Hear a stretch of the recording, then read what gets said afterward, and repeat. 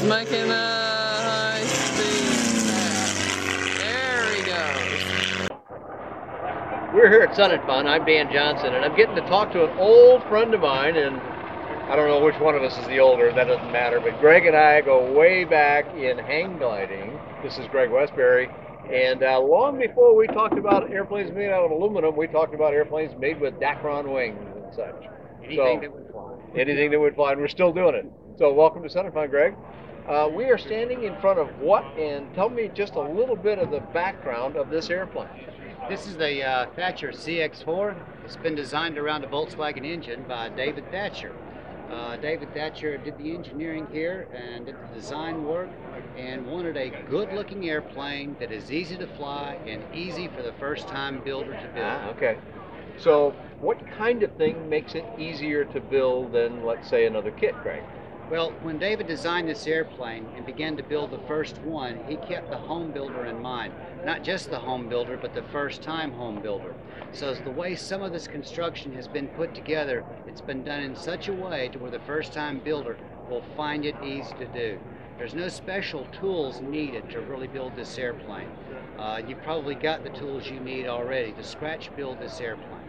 A drill bit, a screwdriver, and a pliers. That's it. You may have to buy a set of clecoed pliers and some number 30 drill bits.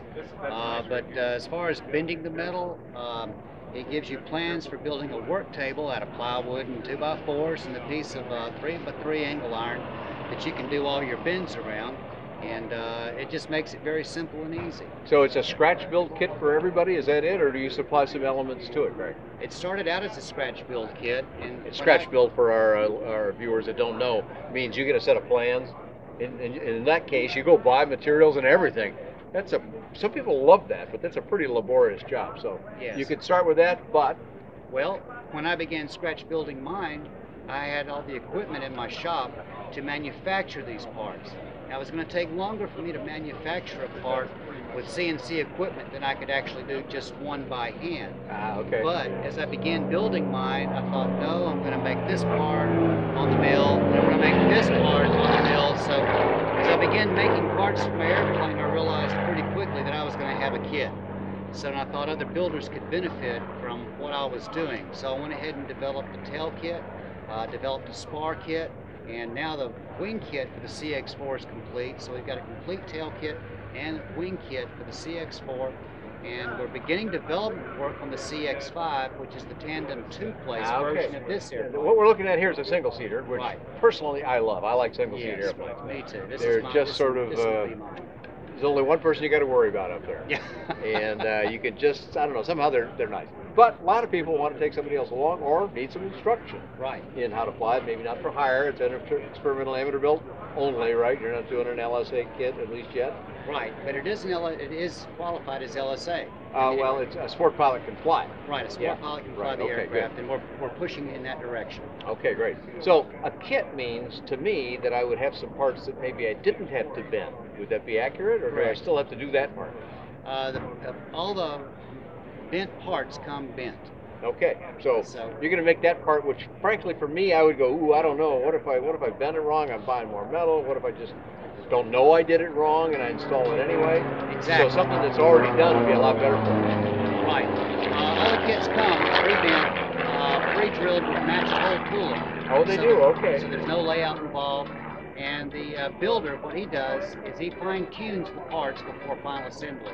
As the parts come out of the box, it will cleco together. And as he's doing that, he's fine-tuning his ribs, maybe even doing some deburring, so that he can cleco the unit together and get ready to drill out for the final size for the rivet holes. Okay, well, we know the matched hole concept. There's many kits that are doing that now.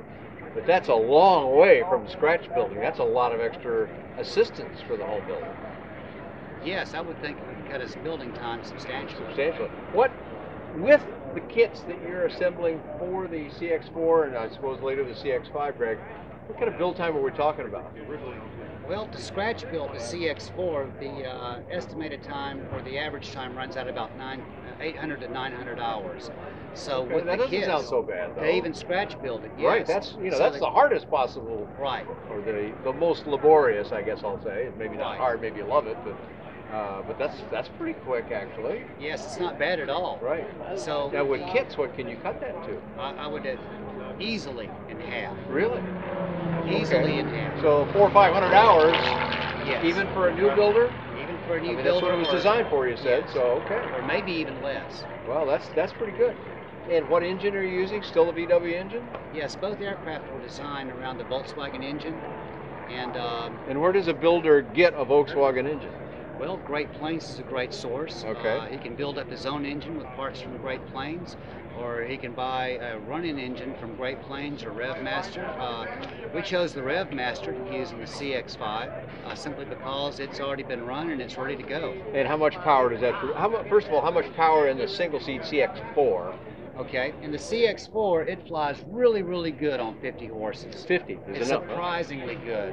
Our test pilot, who's a rather larger guy than me, was really surprised at the climb rate he got. It's almost 1,000 feet a minute. Is that right? Yeah, 50 horsepower doesn't sound like much. It doesn't, but this airplane does great on 50. It doesn't have a lot. I mean, it's a small airplane, so it doesn't need a lot of wing area. But it's a really small wing here.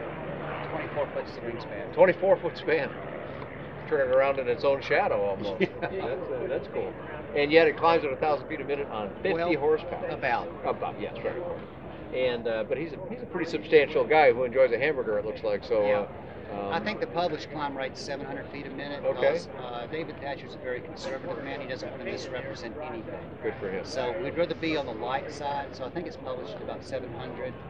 But our test pilot may give you some other stories. Cold day, didn't expect it to come off that quick. It was climbing almost 1,000 feet a minute. There I was, 1,000 Yeah. feet up. Yeah, I got the drift. Okay, good. In the CX5, how much power will it's still a VW engine? Right. You get more juice out of it somehow? Yes, the RevMaster is in the 80-85 horsepower range. Okay. And for two people, we wanted the extra power. And that's going to be enough. That's still Yes. fairly low power for a two-place airplane. Right. Which I'm looking at your hat as I look at you here, and I can see the intended look of the airplane. It's a lot more airplane because it has to be to accommodate two people. So. Right. We have images of it flying on the internet. You can go to David Thatcher's site, Thatcher Aircraft. You can also go to the builder site, the builders community, and also the Yahoo group for the CX4, and you'll find a lot of information and videos of the aircraft flying. And you can see the CX5 flying there as well. We tried to have it for the show, but just couldn't make it. Okay, good. Well, how many CX4s are CX5? There's, I assume, is there one? One Is there flying, more? Okay, yes. so CX4s. How many CX4s are out there? There's over 40 CX4s now flying worldwide. Is that right? There's over 2,000 fleet hours accumulated so far. There's 5 or 6 that are about to be completed now.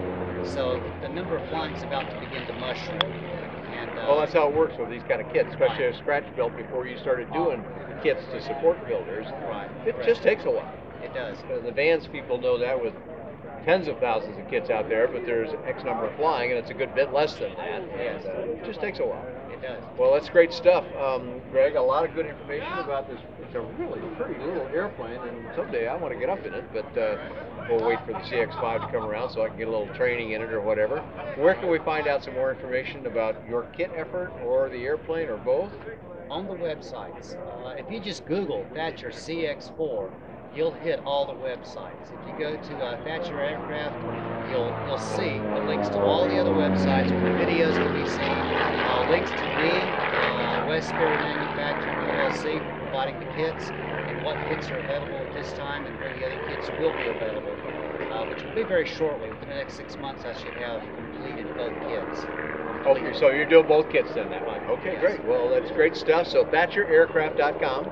We'll put it up on the screen for everybody. They'll see it on their computer, their iPad, smartphone, TV, whatever it is. There's a lot of ways to watch YouTube videos now, and they see a lot of them, so they'll see you on there. Greg Westbury, I'm Dan Johnson. We're at Sun and Fun, and you can find lots more information about all kinds of light aircraft on bydanjohnson.com or bydanjohnson.com. Thanks so much for joining Greg and I here at Sun and Fun.